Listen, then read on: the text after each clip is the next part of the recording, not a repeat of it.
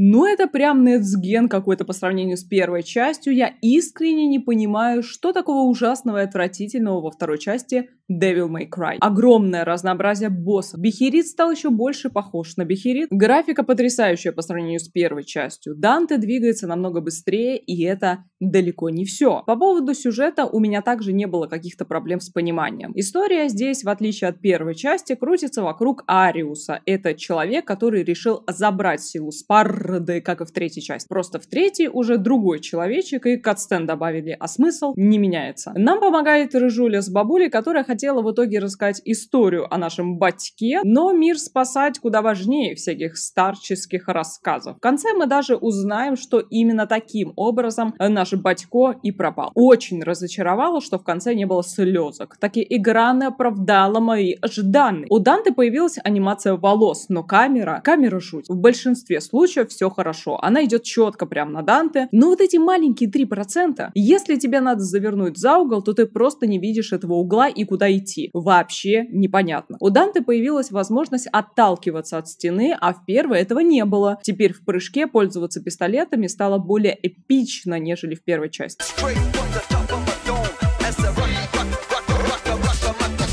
Здесь есть босс-вертолет, и меня не так сильно бесил он, как путь к нему. В первой части был автоматический чекпоинт перед боссом. Здесь же тебе надо начинать уровень заново. Однако, возможно, это из-за того, что я проходила на стандартном уровне сложности, а первый на легком, и поэтому в первом были такие плюшки. Сам вертолет не был чем-то дико ужасным, и из боссов я застряла на 3 головах. Но не потому, что я не убила их, а потому, что версия HDCollection почему-то не хотела завершать мой поединок после того, как полоска хипе у моба закончилась. И я сначала не поняла, что делать, потому что это может быть какой-то тайный смысл, а Devil May Cry пропитан какими-то бесконечными ребусами, и я уже не знала, что и думать. Как оказалось, это просто баг. Вторая часть плачущего мужичка мне постоянно напоминала Dark Souls 2 своим количеством разнообразных боссов. Я, правда, была приятно удивлена боссом именно здесь, потому что в первой были только 2, которые мне сильно понравились, а здесь же почти все. Начиная с синей змееподобной штуки, боссы стали красочными, большими и разнообразными. Причем у каждого появились свои слабые места. У каждого есть уникальная расцветка и вообще весь вид. Здесь все происходит в городе. Главного злодея сделали директором корпорации «Рога и копыта», и он выпускает всех тварей наружу. Собственно, именно с ними мы и деремся. После змеи меня порадовал Нефастурис. Тут перевод потрясающий, я считаю, что не босс, то комедия по названию. Однако, именно в этой части сам факт наличия таких боссов уже влюбил меня. Нефастурис потом превращается в Нефаскопитиса, и каких-то сложностей с ним нет. Однако благодаря таким переменам выглядит это все крайне эпично. Тут главное не попасть под его лучи. Единственное, что я не люблю в плачущем мужичке, так это побег на скорость, особенно когда непонятно куда бежать. Ты не то чтобы плутаешь, у тебя даже нет видимых локаций, куда бы можно было войти. Через какое-то время ты, конечно, найдешь, однако потратишь на это силы и нервы. С вертолетом была очень странная ситуация. Ты приходишь, забираешь ракетницу, и по логике надо либо запустить вертолет, либо пробить им отверстие в стене нормальное, либо ракетницей, а в итоге надо просто войти в щель. И вроде можно догадаться, а вроде нет. Пафоса стало намного меньше, и мне от этого грустно. Все эти эпичные диалоги и тревожная музыка создавала какую-то хохму, и при этом выглядело крайне интересно. А здесь пожадничали пафос. С этой части и последующее меню стало ко мне беспощадно. Интерфейс меня сильно порадовал только в первой, и вообще стал непонятен со второй. Третий — это отдельная песня, я там даже в общее меню коллекции выйти не могла. Я не знала, что Capcom не любит хлебобулочные изделия, что у них даже есть узник муки.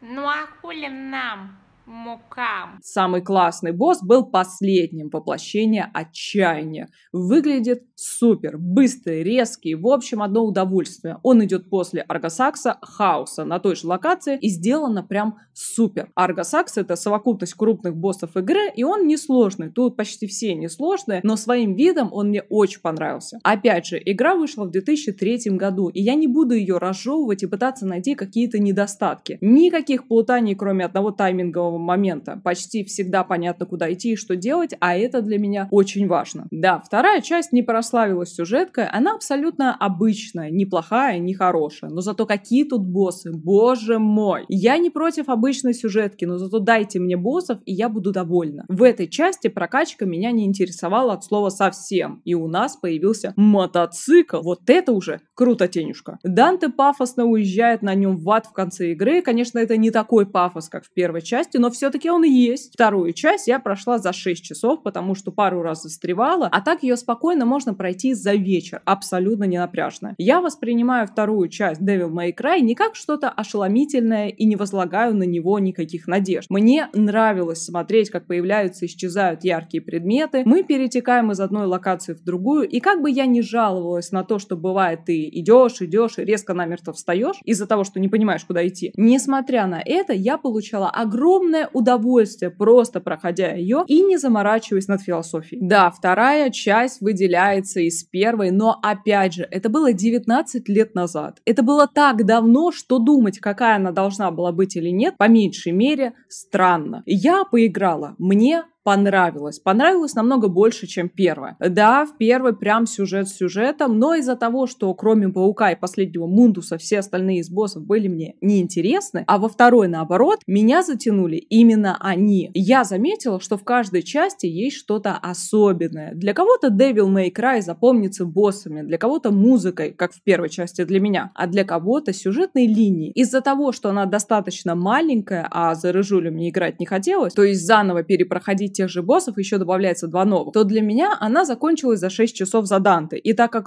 тут мало кат-сцен, то единственное, что мы знаем, так это то, что Спарда помогал как-то бабуле, и, как сказал Данте в конце... See you around. Don't you want to hear the story about Sparta from Mathieu? I know. He did the same thing. Hold on to my coin, Lucia. В принципе, с игры 2003 года я вообще большего и не потребую. То, что тут вообще есть какие-то дополнительные анимации, это уже радость. Я всегда нахожу больше хорошего в играх, нежели плохого. И таких маленьких и приятных деталей я нашла во второй части Devil May Cry.